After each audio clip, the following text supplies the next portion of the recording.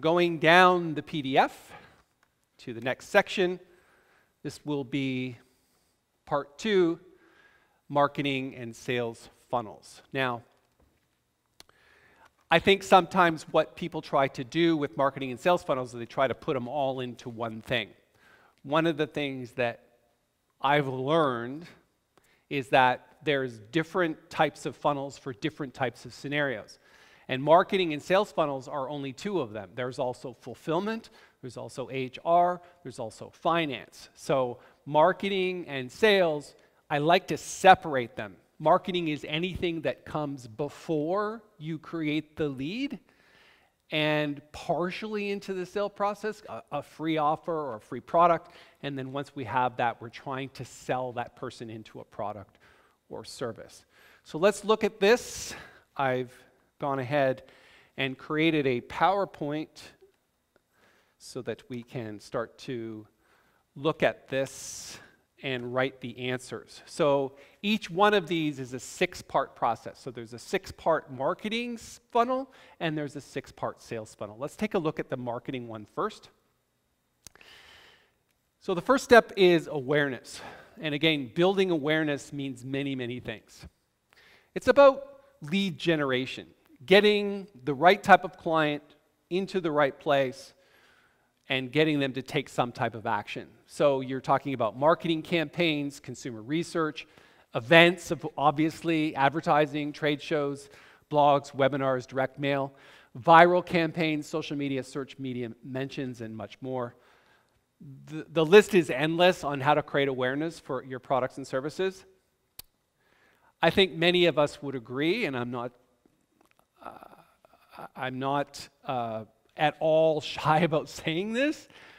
Most of the companies that I work with, and I work with some big ones, they all struggle with awareness, building awareness. It would be nice, yes, to have $5.6 million for a 30-second commercial at the Super Bowl, but how many of you can actually do that? So in small business, the way that we build awareness is much of it through grassroots and digital marketing and social platforms and all of the different things that I've written here. I can tell you that many, many, many people struggle with this, and I will give you some very specific examples on how I think you can make the best use out of the traffic that you do get. So if it's 1,000 people a day to your website, that's great. If it's 10 people a day to your website, also good. How do you make the most out of those leads? The next section is generating interest, creating consideration, and then intent. So interest means, do I have a curiosity level that says, yeah, that sounds like something I could use or I'm interested in? Consideration meaning, how does it compare to other things? You need product information and specials or automated email campaigns and case studies and free trials. And then finally, the intent, the intent to get somebody to register for something. And again, we'll give you some examples of that going forward. The next section is the evaluation process and then the first purchase. So the evaluation process means whatever I have consumed, whatever I've become aware of that your product does over other products, eventually I'll get to the purchase process. So this is what we call a marketing funnel. And why is it shaped like this? Why is it a funnel? And I think the answer is not everybody's going to purchase. So as they work their way through the funnel, the number of people that reach the purchase point is less and less and less. So again, if you have, you're building awareness and 30,000 eyes get on your product and service this month, maybe you'll make 1% of sales based on that 30,000 person audience, okay? So that's what funnel means. As they work their way through the funnel, the numbers of people that go through each stage becomes less and less. Just a point on this, if you're trying to sell to everyone, you'll sell to no one. It's really about what is the product or the key differentiator between your products and services and other people. It's not what makes you better, it's what makes you different, and we've talked about this in previous courses. The next funnel, as they reach the purchase point, it's not, for most companies, it's not game over. It's not they buy something and that's the end of it. Most companies these days know that the initial purchase can lead to many, many other purchases, and that's where the next sales funnel starts. The sales funnel starts with what I call tripwire. Tripwire means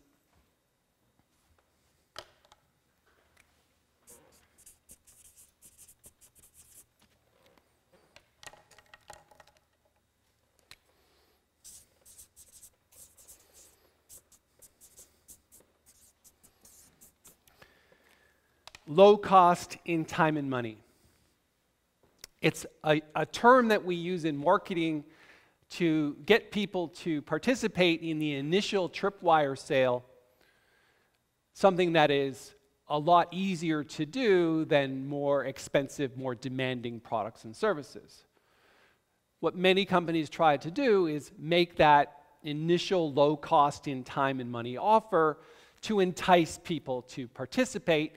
As soon as they see the value of that, then sales marketing automation takes over and it says, oh, you had a good experience with that, here's the next level of products and services that can help you.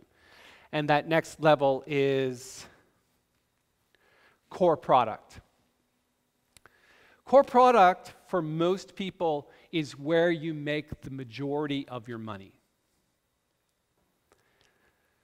It's the product or service that most people come to your company for.